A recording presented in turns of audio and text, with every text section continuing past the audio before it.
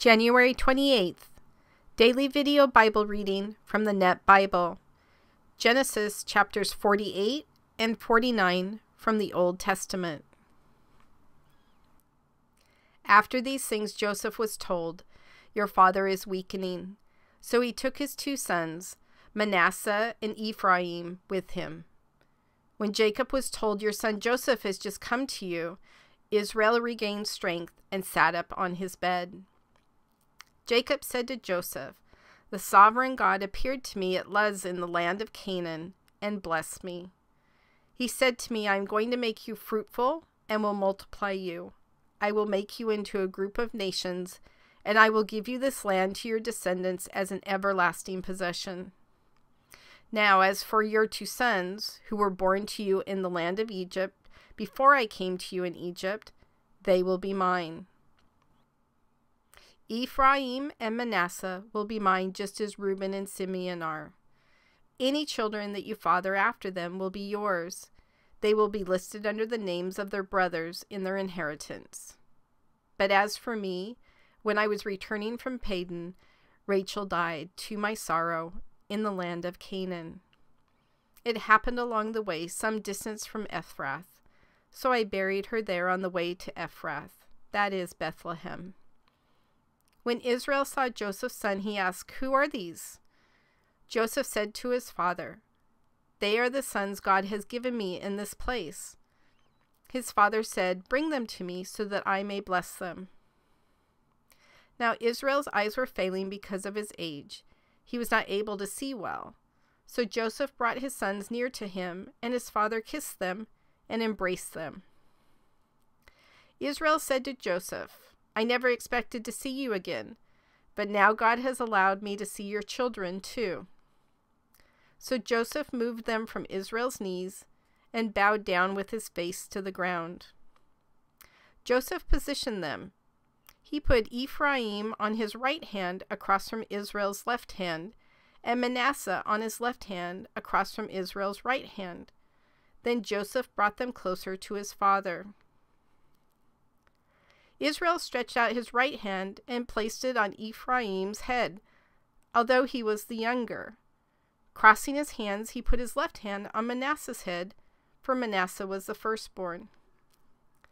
Then he blessed Joseph and said, 'May the God before whom my fathers Abraham and Isaac walked, the God who has been my shepherd all my life long to this day, the angel who has protected me from all harm, bless these boys. May my name be named in them, and the name of my fathers Abraham and Isaac. May they grow into a multitude on the earth.' When Joseph saw that his father placed his right hand on Ephraim's head, it displeased him. So he took his father's hand to move it from Ephraim's head to Manasseh's head. Joseph said to his father, 'Not so, my father, for this is the firstborn. Put your right hand on his head.' But his father refused and said, 'I know, my son, I know. He too will become a nation, and he too will become great. In spite of this, his younger brother will be even greater, and his descendants will become a multitude of nations.' So he blessed them that day, saying, 'By you will Israel bless,' saying, 'May God make you like Ephraim and Manasseh.' So he put Ephraim before Manasseh. Then Israel said to Joseph, 'I'm about to die, but God will be with you and will bring you back to the land of your fathers. As one who is above your brothers, I give to you the mountain slope which I took from the Amorites with my sword and my bow.' Jacob called for his sons and said, 'Gather together so I can tell you what will happen to you in the future. Assemble and listen, you sons of Jacob. Listen to Israel, your father.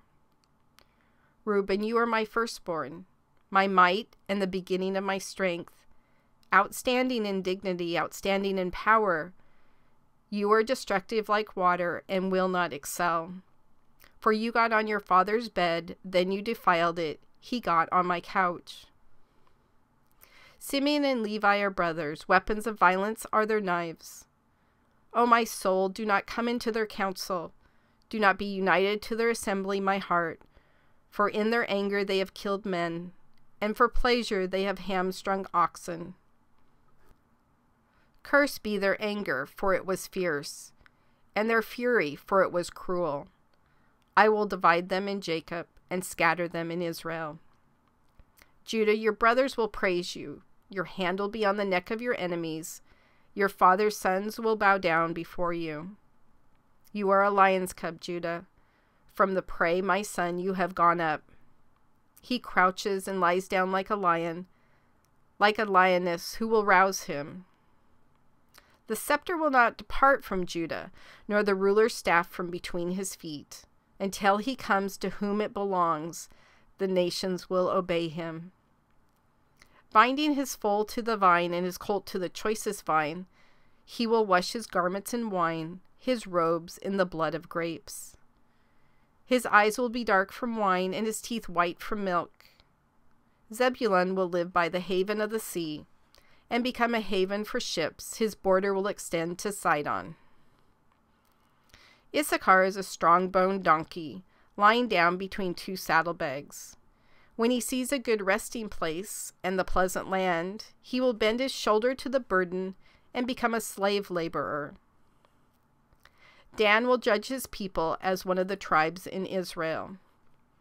May Dan be a snake beside the road, a viper by the path, that bites the heels of the horse so that its rider falls backwards.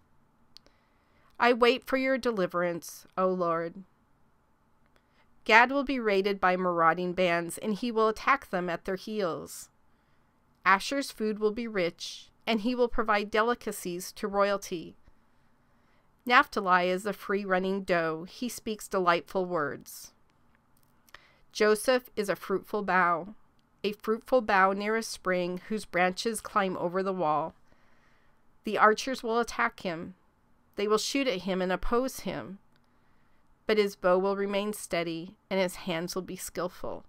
Because of the hands of the mighty one of Jacob, because of the shepherd, the rock of Israel, because of the God of your father, who will help you, because of the sovereign God, who will bless you, with blessings from the sky above, blessings from the deep that lies below, and blessings of the breast and womb.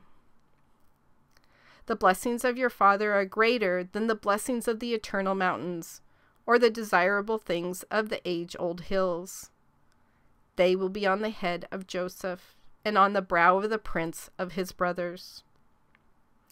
Benjamin is a ravenous wolf, in the morning devouring the prey, and in the evening dividing the plunder. These are the 12 tribes of Israel. This is what their father said to them when he blessed them. He gave each of them an appropriate blessing. Then he instructed them, I am about to go to my people. Bury me with my fathers in the cave, in the field of Ephron the Hittite. It is the cave in the field of Machpelah, near Mamre in the land of Canaan, which Abraham bought for a burial plot from Ephron the Hittite. There they buried Abraham and his wife Sarah. There they buried Isaac and his wife Rebekah. And there I buried Leah. The field and the cave in it were acquired from the sons of Heth.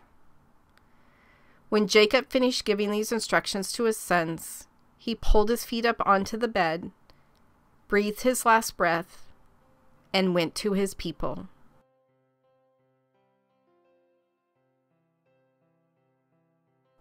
Oh God, I just get so excited. All the way back in Genesis, you start foreshadowing about sending your son down to this earth to die on a cross and save all of us from our sins, not just the hand-chosen people, not just Jewish people, but even back in Genesis, you're foreshadowing about this coming person who will be worthy to take over this scepter and this ruler staff. And that the Gentiles will be included in Abraham's promise that you gave him. I guess I just get so excited about how I fit into all of this. All these generations and generations and generations of people going further back than I could calculate. And yet all the way back in Genesis, you knew that you were going to send your son. You knew that your chosen people would include the Gentiles. You knew that you were going to provide an opportunity for us to have our sins forgiven and be cleansed through your grace. God, I'm just a little bit overwhelmed right now. I just get so excited about your word and excited about your love and excited about this big picture that I get to have tiny glimpses of as we read your word and live it out in our life. God, I just ask today that that excitement and that joy of being part of your chosen people,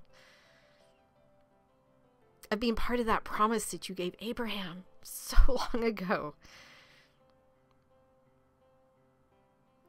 Again, we're back to you being intentional. Thank you so much for intentionally loving us. In your son's name we pray. Amen.